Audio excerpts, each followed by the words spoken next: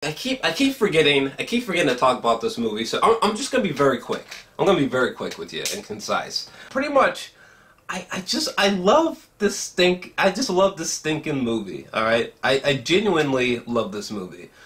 I think that Wes Anderson hit a home run with this film. I saw this movie twice in theaters, and I genuinely I have no issues with this movie. I've thought about it.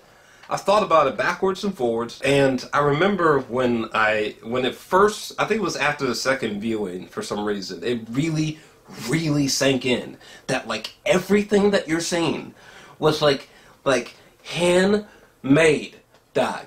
You understand what I'm trying to say? Was like handmade. This is like everything. It's like real. It's like a giant miniature universe. It is like a little giant universe. Does that make sense?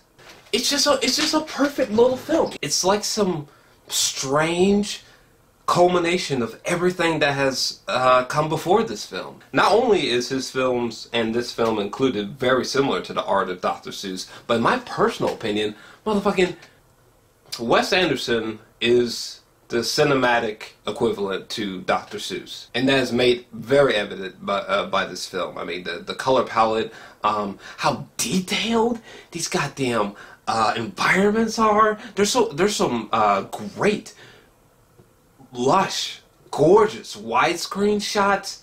You can tell that the person behind the camera is a master. You know, the opening of this film. This bizarre segment with these kids on these drums, the humor.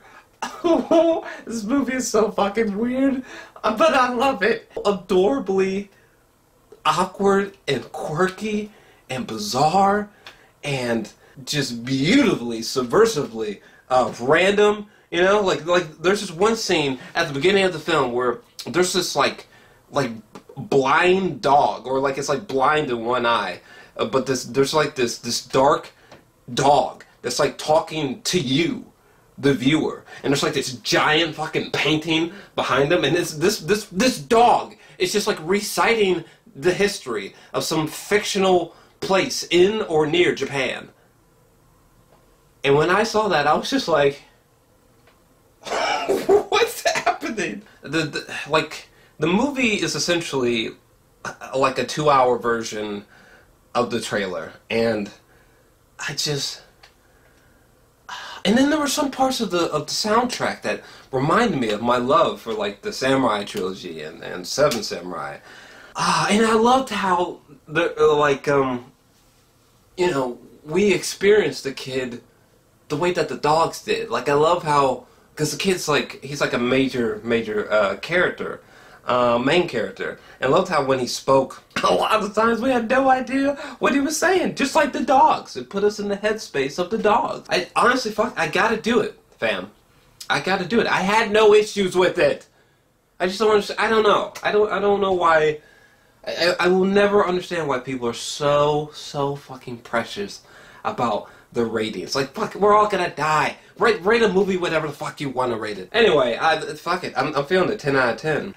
It's so fucking cute. There's so much replay value. Really, what's wrong with it? Shit. Substantially speaking, honestly, I think the only issue is that